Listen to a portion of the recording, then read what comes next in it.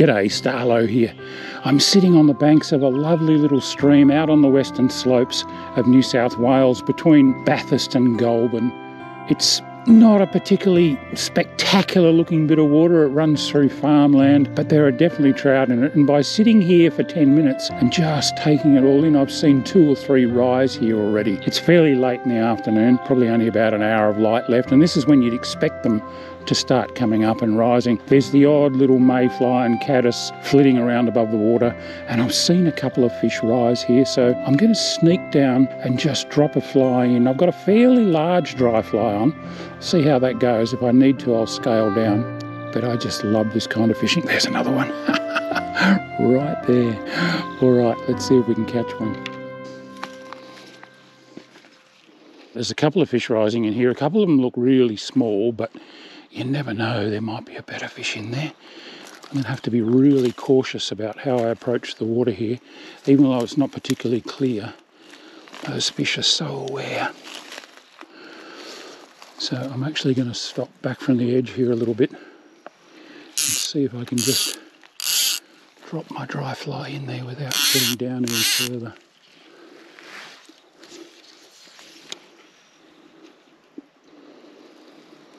And because it's fairly slow moving water, if I do get a take, I'm going to slow my strike down a little bit.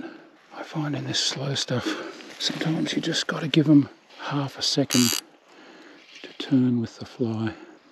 What a beautiful afternoon. I think I'm going to have to drop it out a little bit further than that.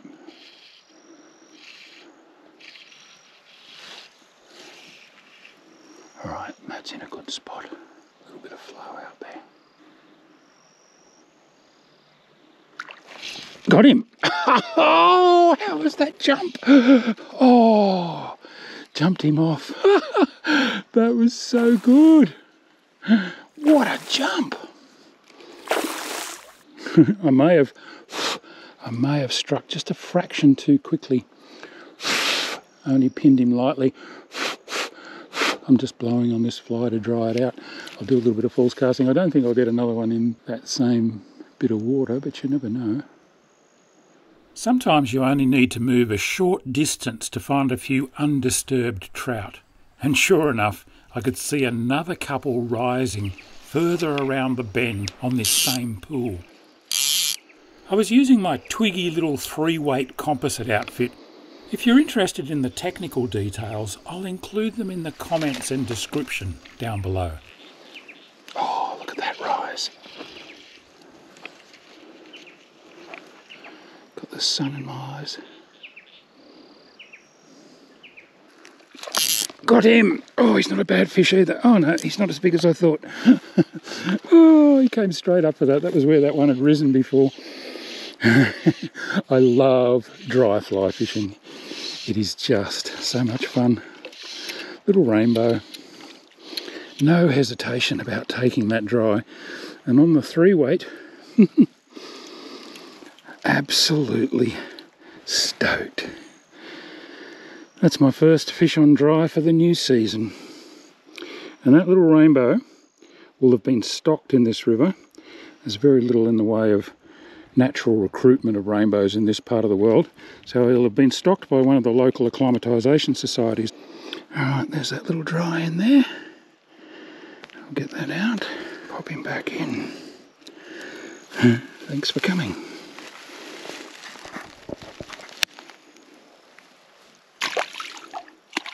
Ooh, off like a shot. I've probably stirred this pool up a bit now. We'll go and try the next one up. There'll be a mix of browns and rainbows in this water. The browns, a lot of them will be wild spawned fish. Most of the rainbows, or in fact all of the rainbows, are likely to be stocked fish.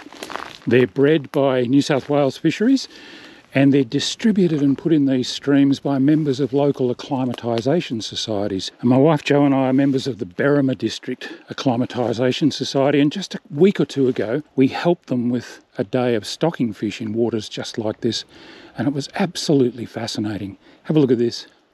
On this day we met the tanker truck from Gaydon Hatchery down in Jindabyne at a park in Goulburn. Here volunteers from several acclimatisation societies were waiting with their bins, tubs and vehicles at the ready.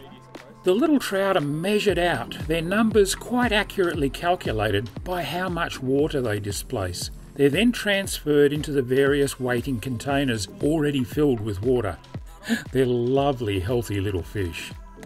Pure oxygen is then pumped into the cool water in the containers.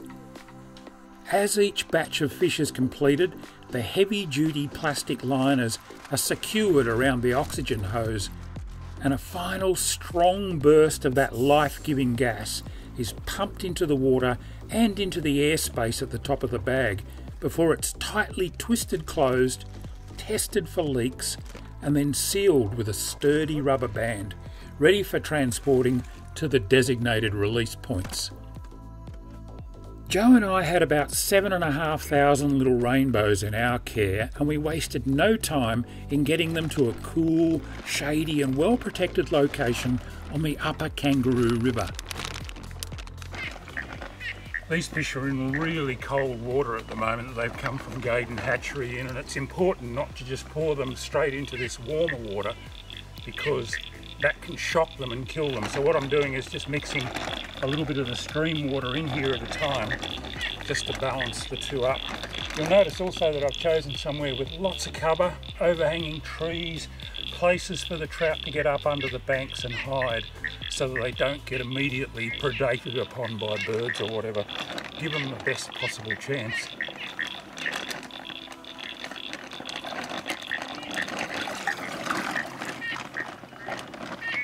Getting much closer in temperature now between the two lots of water. Some are quite happy to come out already.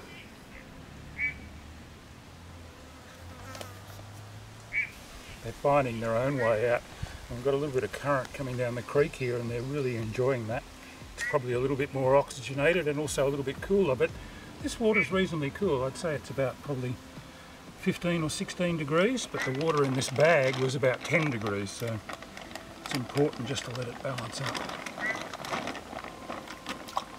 Almost identical now.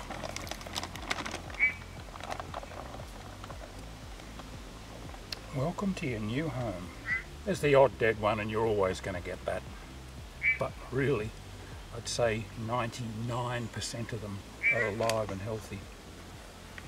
There's about 2,500 in this bag. Alright guys and girls. They waste no time spreading out and seeking shelter too. Look at that. I can't help feeling a little bit paternal about these baby trout.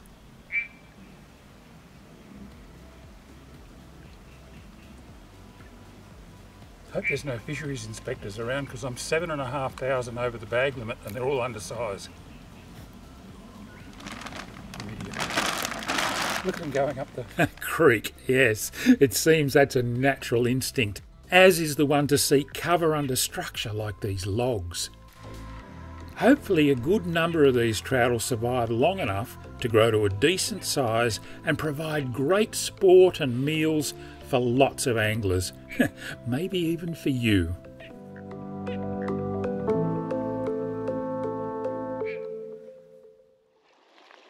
Meanwhile, back on the creek, the sun was sinking and the trout were rising. This is without a doubt my favourite time of the day on any trout stream. The anticipation accompanying every cast and drift of the fly is nothing short of delicious. I can't get enough of it. Got him. There's a couple there. Oh, down through the rapids. Come on.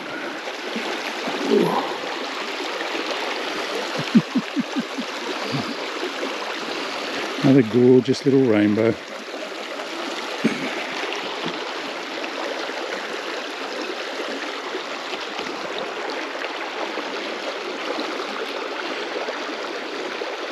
All right, mate, you wanted to go in the rapids? You go down there.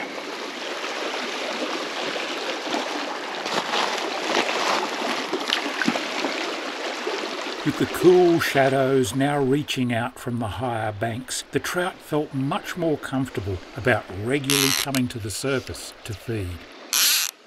This is the golden hour. I see you, but the problem is there might be fish between me and that one. Moving cautiously and casting gently are definitely tickets to success in this situation, although there's still no guarantees.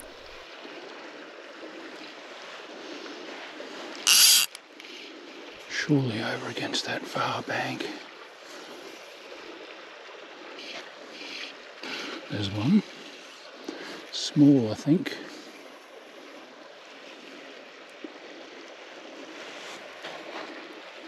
Didn't quite get it far enough over.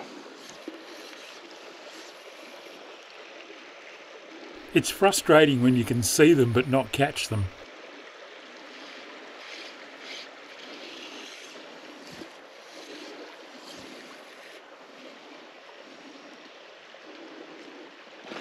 Oh, let's try you.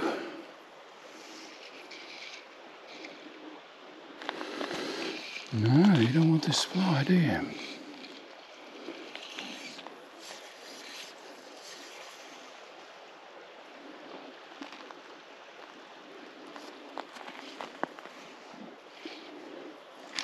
There we go. Ooh. Ooh. Oh, they all pull hard on the 3-weight. Thought that might have been a better fish for a second. But it's just another little one.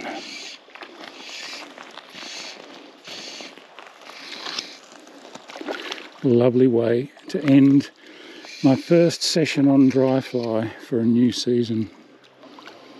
Who knows what the rest of the season will hold.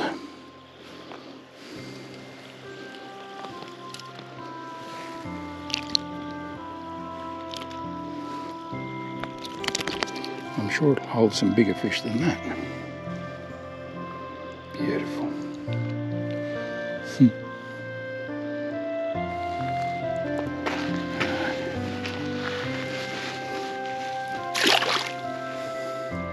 Such healthy little fish. I wonder if I can get one more before I get back to the car. I didn't get one more, but it didn't really matter. I was in my happy place, doing what I love most, and you couldn't wipe the smile off my face. Life's good. Tight lines.